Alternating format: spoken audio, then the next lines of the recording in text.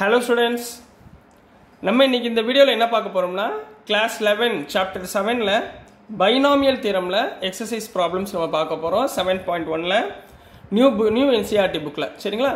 So question number 13 என்ன கொடுத்திருந்தாங்கன்னா show that 9 power n plus 1 minus 8n minus 9 is divisible by 64 whenever n is a positive integer.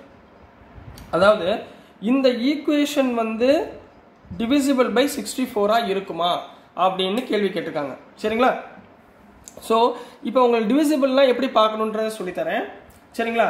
இப்போ 8 வந்து divisible by 2வா, 8 வந்து divisible by 2 அப்படின்னா என்ன அர்த்தம்னா 8 வந்து 2ஓட மல்டிபிள்ஸாக இருக்கும் சரிங்களா, அது அர்த்தம்.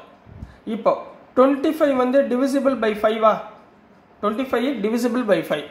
அப்போ நீங்கள் எப்படி பண்ணுவீங்க, 25 நீங்கள் பிரிச்சிங்கன்னா என்ன வரும், 5ஓட மல்டிபிள்ஸாக வரும் சரிங்களா, 5 into 5. இப்போ 48 divisible by 6 அப்படின்னு கேட்டால் என்ன வரும், 48ல் 6ன்றது ஒரு ஃபேக்டராக வரும், 6 7s are 48. புரியுதா உங்களுக்கு, 6ன்றது ஒரு ஃபேக்டராக வரும் 48க்கு. அப்போ நான் இந்த ஈக்குவேஷனை நான் சிம்பிளை பண்ணால் எனக்கு என்ன கிடைக்கும், 64ன்றது ஒரு ஃபேக்டராக கிடச்சிச்சுன்னா அது டிவிசிபிள் அப்படின்னு அர்த்தம். ஸோ கிளியரா புரிஞ்சா என்ன சொல்ல வரேன்றது உங்களுக்கு புரிஞ்சா, இந்த ஈக்குவேஷனை நான் எக்ஸ்பேண்ட் பண்ணும்போது எனக்கு என்ன கிடைக்கணும், 64ஓட மல்டிபிள்ஸாக கிடச்சிச்சுன்னா அப்போ the show that this equation is divisible by 64ன்னு complete பண்ணிடலாம் சரிங்களா. ஸோ வாங்க சம்குள்ளே போகலாம். ஓகே, ஸோ இப்போ முதல் என்ன பண்ண போறீங்கன்னா எப்பயுமே ஃபார்முலா எழுதிக்கோங்க, அப்பதான் மார்க் வரும் சரிங்களா. பைனாமியல் தியரம் ஃபார்முலா என்ன, a plus b whole power n equal to a power n plus nc1 a power n minus 1 into b plus nc2 a power n minus 2 into b square plus up to plus bn. இதை ஞாபகத்தில் வச்சுக்கோங்க ரைட்டுங்களா. இப்போ நம்ம இதை expand பண்ண போறோம். இங்கே 8n 9 இதெல்லாம் வந்து கான்ஸ்டன்ட் டேர்ம். ஸோ இதை வந்து நம்ம எக்ஸ்பேண்ட் பண்ணணும்னு அவசியம் கிடையாது. ஸோ இங்கே பார்த்தீங்கன்னா 9 power n plus 1 இருக்கா, இந்த 9 power n plus 1 தான் நம்ம என்ன பண்ண போறோம்னா இப்போ எக்ஸ்பேண்ட் பண்ண போறோம். ஸோ 9 power n plus 1 எப்படி எழுதலாம், 1 plus 8 whole power n plus 1 எழுதலாமா. சரி, இப்போ அடுத்து உங்களுக்கு ஒரு டவுட் வரும், ஏன் சார் 10 minus 1 எழுதலாமே, ஏன் 11 minus 2 எழுதலாமே அப்படின்னு உங்களுக்கு டவுட் வரும் சரிங்களா. ஏன் இந்த 1 plus 8 அப்படின்னு எடுத்தேன்னா இது வந்து a டேர்ம், இது வந்து b டேர்ம். உங்களுக்கு a டேர்ம்ல பார்த்தீங்கன்னா பவர் ரெடியூஸ் ஆகிட்டே போகுதா. ஸோ உங்களுக்கு சிம்பிளிஃபை பண்ணுறதுக்கு 1 power n 1, 1 power n minus 1நாலும் ஒன்று தான், 1 power n minus 2நாலும் ஒன்று தான். ஸோ அதனால நான் என்ன பண்ணிட்டேன், ஃபர்ஸ்ட் டேர்மை நான் 1 எடுத்துக்கிட்டேன். ஸோ 9ல் 1 போச்சுன்னா ரிமைனிங் டேர்ம் 8. ஸோ இதை ரெண்டையும் நான் ஆட் பண்ணிக்கிட்டேன். புரிஞ்சுதுங்களா. நீங்கள் இப்போ 11 minus 2 எடுத்து செஞ்சாலும் ஆன்சர் வரும், தப்பு கிடையாது. இப்போ 10 minus 1 எடுத்து பண்ணாலும் ஆன்சர் வரும். பட் அதில் எக்ஸ்பிளனேஷன் உங்களுக்கு அதிகமாக கொடுக்க வேண்டிய வரும் அப்படின்றதுனால தான் நான் என்ன பண்ணிட்டேன், இந்த ஏன்ற டேர்முக்கு பதிலாக 1ன்னு எடுத்துக்கிட்டேன். புரிஞ்சுதா. அப்போ ஹியர் ஏ இருக்க வேண்டிய இடத்துல 1, பி இருக்க வேண்டிய இடத்துல 8, n இருக்க வேண்டிய இடத்துல என்ன போட போறீங்க, n plus 1 போட போறீங்க இந்த ஃபார்முலாவில்.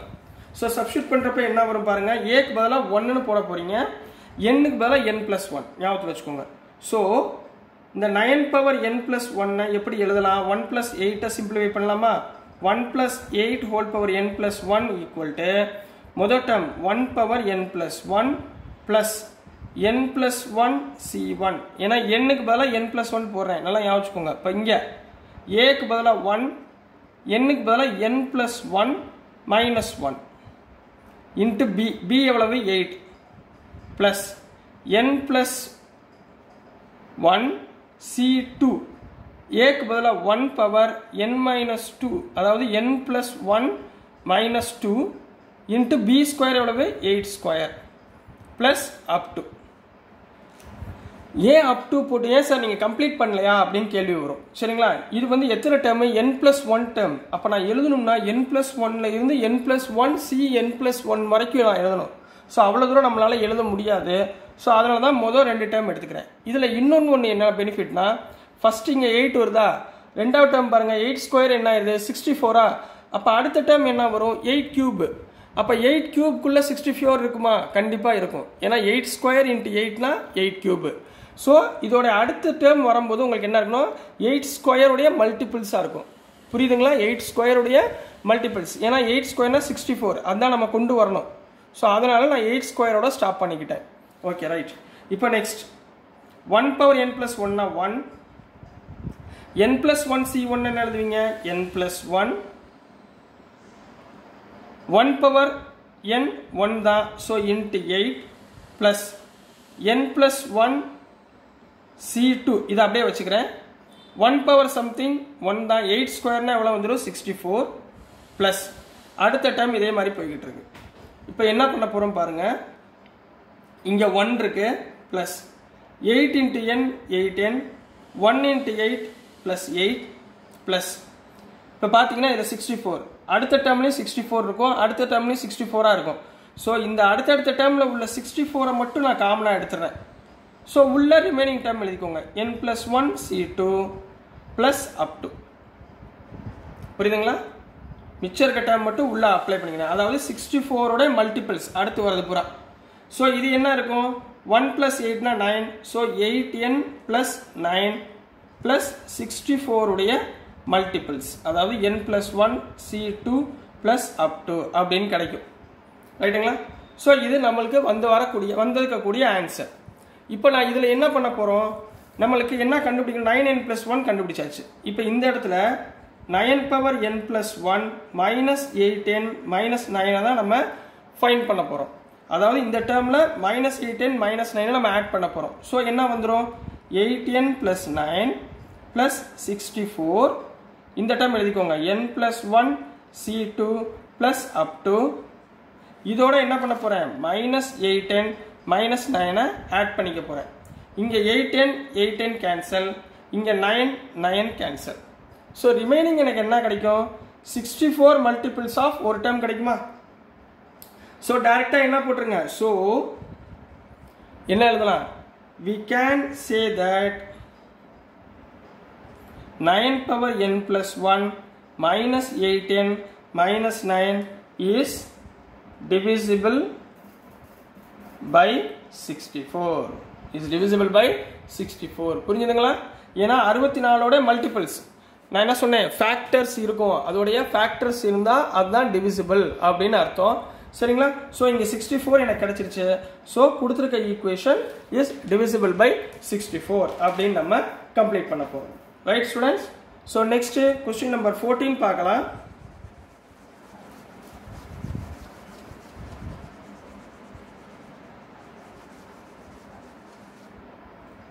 ஸோ கொஸ்டின் நம்பர் 14ல என்ன கொடுத்துருந்தாங்கன்னா,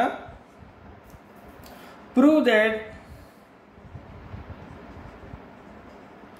summation r equal to 0 to n 3 power r ncr equal to 4 power n.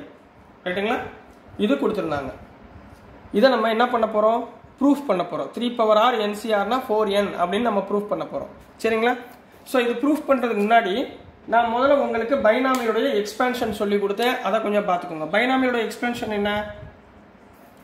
a plus b whole power n equal to a power n plus nc1 a power n minus 1 into b plus nc2 a power n minus 2 into b square plus up to b power n. இதுதான் நான் சொல்லி கொடுத்தது. இதை நான் சிம்பிளை பண்ணி சுருக்க போகிறேன். எப்படி சுருக்க போகிறேன்னா, சமேஷன். சமேஷன்னா அடிஷன் அர்த்தம், ப்ளஸ் வருதா? So summation. இந்த இடத்துல சமேஷன் போட்டு நாங்கள் என்ன பண்ண போகிறோம்னா, r equal to 0 to n, இங்கே பாருங்க இந்த டேர்மில் 1க்கு பதிலாக r னு சப்ஸ்டியூட் பண்ணுங்க, ncr a power n minus r into b power r. இப்போ இதில் ஏன் இது எப்படி சுருக்கிறோம்னா, உங்களுக்கு ஏற்கனவே இன்ட்ரோடக்ஷனில் உங்களுக்கு சொல்லி கொடுத்துருக்கேன், அதையும் கவனிச்சுக்கோங்க. இப்போ முதல்ல ஆருக்கு பதிலாக 0 போடுங்களேன். nc 0னா 1, a பவர் n வந்துடும், minus 0னா a power n, b power 0னா 1. So first time கிடச்சிருச்சா? இதே மாதிரி செகண்ட் டைம் ஆருக்கு பதிலாக 1 சப்ஸ்டியூட் பண்ணுங்க, nc1 a power n minus 1 b power 1. Second time கிடச்சிருச்சா? இப்போ ஆருக்கு பதிலாக 2 சப்ஸ்டியூட் பண்ணுங்க, nc2 a power n minus 2 b square. So இதுடைய simplification term தான் நான் இதை எழுதியிருக்கேன். ரைட்டுங்களா? இதை நீங்கள் ஈக்குவேஷன் நம்பர் 1ன்னு வச்சுக்கோங்க. ரைட்டுங்களா? ஸோ இந்த டேர்மை வச்சுக்கிட்டு அவங்க கொடுத்துருக்க டேர்மை நான் ரெண்டையும் கம்பேர் பண்ண போகிறேன் சரிங்களா. ஸோ இங்கிட்ட லெஃப்ட் ஹேண்ட் சைடு இது எழுதிக்கோங்க. இங்கே லெஃப்ட் ஹேண்ட் சைடு என்ன இருக்குது, summation R equal to 0 to n NCR a power n minus R b power R. இது இதோட எக்ஸ்பான்ஷனுடைய சுருக்கம். இவங்க என்ன கொடுத்துருக்காங்க, summation R equal to 0 to n NCR முதல்ல எடுத்துக்கிறேன், 3 பவர் ஆரை அடுத்து எழுதிக்கிறேன். இது ரெண்டையும் கம்பேர் பண்ணுங்க. கம்பேர் பண்ணுறப்ப NCR இருக்க வேண்டியதில் NCR, so no problem. B power R இருக்க வேண்டியதில் 3 பவர் ஆர் இருக்கு. ஸோ ஹியர்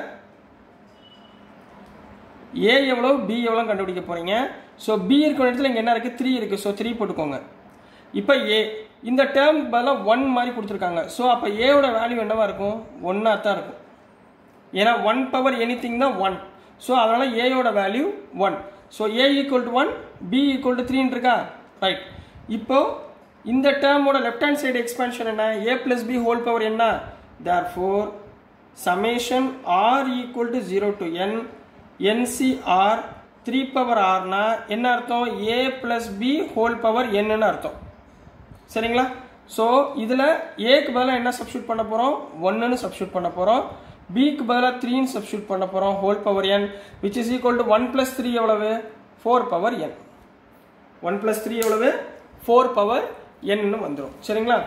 ஸோ இதோட உங்களுக்கு எக்ஸசைஸ் 7.1 உடைய எல்லா சம்மே உங்களுக்கு கம்ப்ளீட் ஆயிடுச்சு. ஸோ நெக்ஸ்ட் வீடியோவில் நம்ம மிஸ்செலேனியஸ் பார்ட்ஸ் ஒரு 6 கொஸ்டின் இருக்கு, நம்ம அடுத்து 2 கொஸ்டினாக நம்ம அதில் பார்ப்போம். ஸோ இந்த வீடியோ பிடிச்சிருந்துச்சுன்னா மறக்காமல் லைக் பண்ணுங்கள், ஷேர் பண்ணுங்கள், சப்ஸ்கிரைப் பண்ணுங்கள், சப்போர்ட் பண்ணுங்கள் ஸ்டூடெண்ட்ஸ். தேங்க்யூ.